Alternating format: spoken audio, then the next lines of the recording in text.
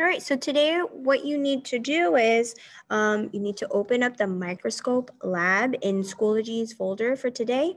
You need to watch this video before you complete this, this lab, so you know what you need to do. So first thing is you need to go to this website, and I'm gonna explain these directions as I'm going through the website. But if you ever need to go back to the directions, they're here on your Google Doc.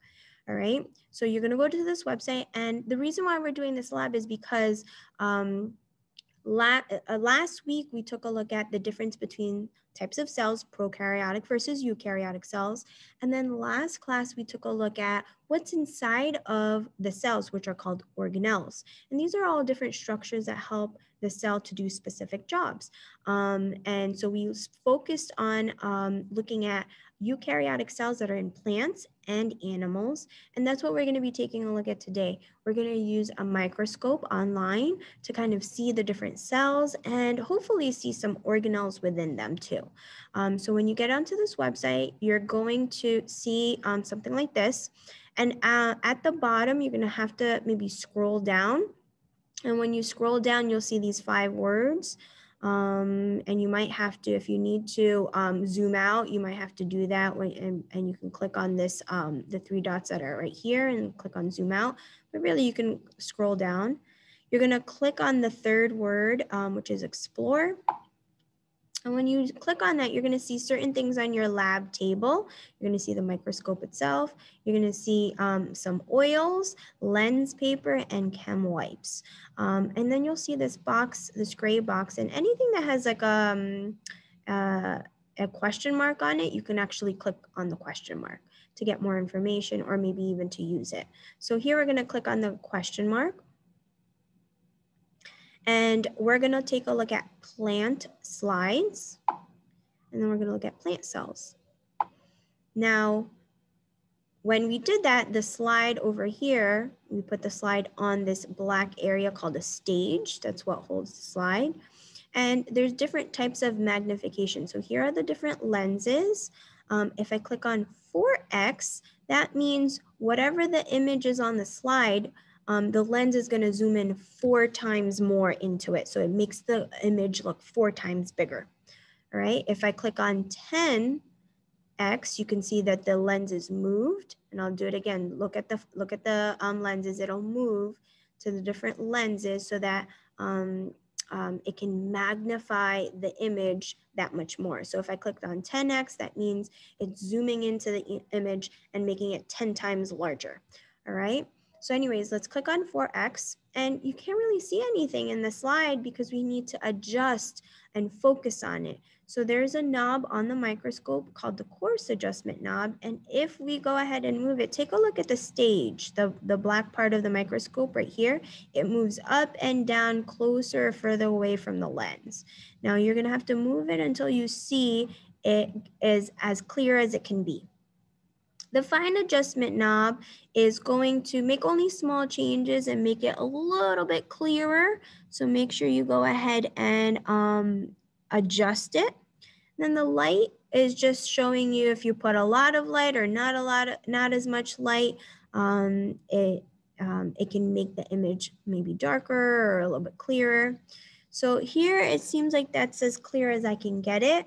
What I'm going to have to do is screenshot my screen because I only want this little section to be shown on my Google Doc, all right? Now, if you are using a Dell laptop, take a look over here. If you're using a Dell laptop, you can watch this quick video on how to take a screenshot on Dell laptops. If you're using a Chromebook, it'll show you how to do that also.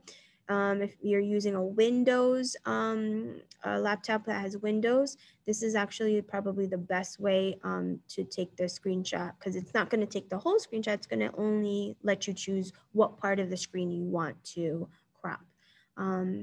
But I'm going to take a screenshot and I'm going to just insert the image here. Now you should already have an image here, but I just kind of want to show you how it looks like. Now it looks like that.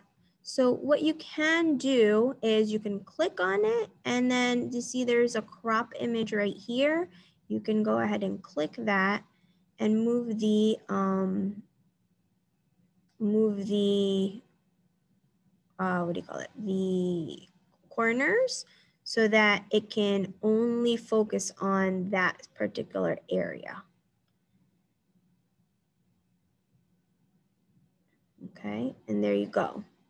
Now you see it's not as large, so really it would be best to use the snipping tool. If you have a Dell or a Chromebook, this is probably the easiest thing to do to make the image a little bit bigger.